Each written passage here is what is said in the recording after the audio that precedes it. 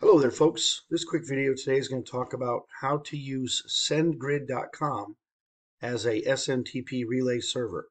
So in this case, what I've done here is I went to a website called sendgrid.com and I signed up for a free service here with them. No credit card needed, no nothing, just a valid email address and maybe a phone number for two-step authentication. And once I did that, I was able to get into their system. And in here, I did a couple things. One thing I did it down here in settings. I went down here to mail settings. And in the allowed address list here, I went ahead here and I added my email address right here. So I went ahead and set that up in here. That's the from address. So you got to put that on there.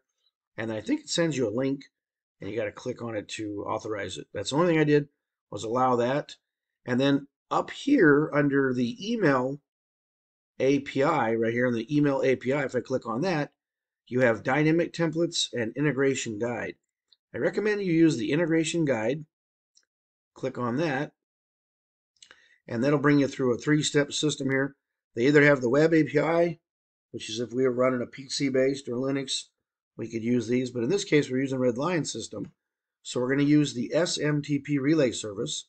I'll hit the choose button here. And then on the choose button, I got to create a key. So I've put some in here before. Let's try something new. I'll call this one my first key. And I'm going to hit the create key button here. Boom, right there. So there's my key. I'm going to recommend that you highlight and copy this. And I recommend you paste it on a notepad or something. So I'll paste it here. That way, if I need it later, I can come back to it. Notice in here it says that the server name is smtpsendgrid.net, and you've got these different port numbers. I recommend you use either 25 or 587. And then here's where it's interesting. It shows you here that the username is your app key, and then the password is that API key I just copied. So once I get done putting this in, I'm going to hit I've updated my settings. Now I'm going to click Verify Integration. So that's going to put that key into use into the SendGrid application. Now that I've done that, I'm going to go over to Crimson. And on Crimson, I'm going to go over to the left-hand side, go to Communications. I'll slide down into Services, click on Mail Manager.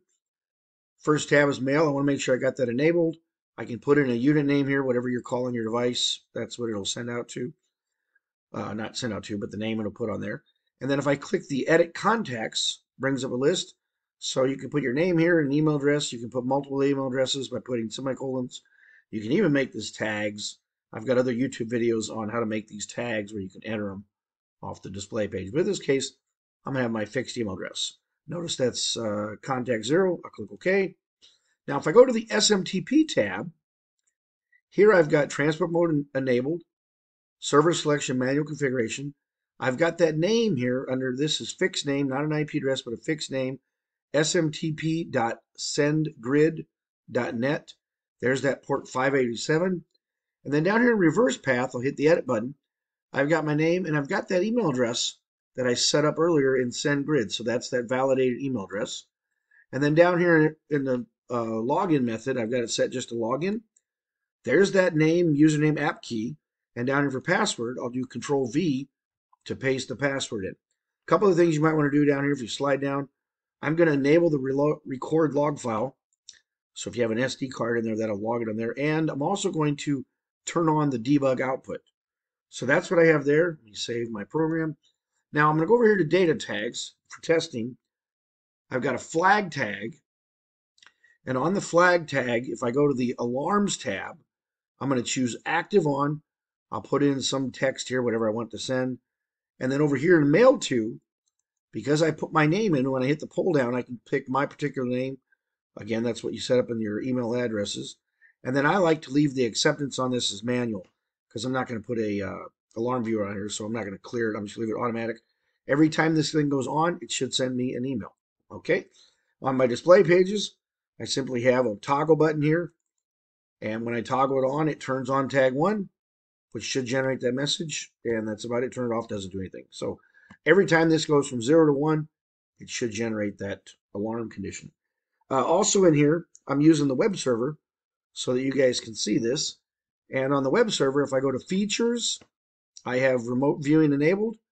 I have remote control enabled because I want to work this over the web page, not the HMI that's in front of me, so that way you guys can see everything. I like this bare displayed scaled. I love that because you can shrink the screen or make it bigger. It looks really good on flat screen TVs. And then if I slide all the way down to the bottom for testing purposes, only for testing, once you get this working correctly, you turn this off. But I have the system pages enabled. I have enabled with commands and packet capture if I want to do some Wireshark. So I think that all looks good to me. I'm going to go ahead and download this to my HMI. There you go. And we're going to go over here and pull up the HMI here. Let it run here.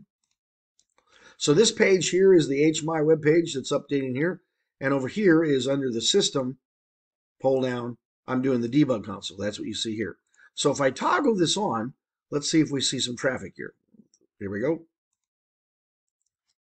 There you go. You can see some message went out, so forth. And now I'm going to, while that's done, I'm going to go back to the application here, Send Grid, and I'm going to click the Verify Integration. Now that I sent that out, let's see if this shows that an email went out. We'll find out here in a second.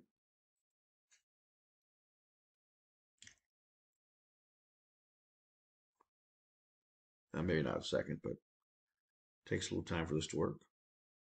All right, it says here it received an email. Worked good. If I do via email, you'll see there's a bunch of stuff because I've been playing this all day.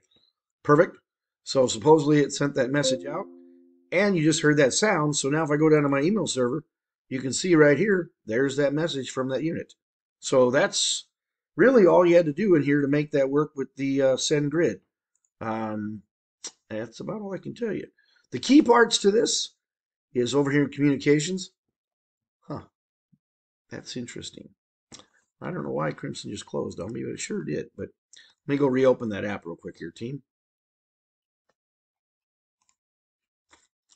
And I'll go File, and I'll open my, oops, not that one. Boom. This is the one I want to use. Yep. All right. Shrink it down so it fits into my viewer. Anyway, so over here, Mail Manager. The key thing here is send that there, and the API and the key fits here. And that's it. Secure connection I have set to no. So that's all you have to do to use Send Grid with this application. That's pretty much it. So anyway, that's it. If you have any questions, please let me know. But that's it. It works. The key part of this was the email API. So that was the real trick to this. Once you get done setting this up, you can go over here to Settings down below, and you go to API Keys. There's that key. If I hit the button over here, I can edit the key. Like I said, it won't show you the key anymore. It's all grayed out. But anyway, I have that restricted. I could go here. I don't think it matters, but I'll do this, do update. There's the key is the same, so I don't have to change anything. So now if I don't even need to re-download. I think it should work fine. If I go back to my web page here, where did it go? Boom, boom. Go ahead and turn this guy off. Go ahead and turn it on again. And there's the message is gone. And we should get over here another email coming in from this thing shortly. Make this one red.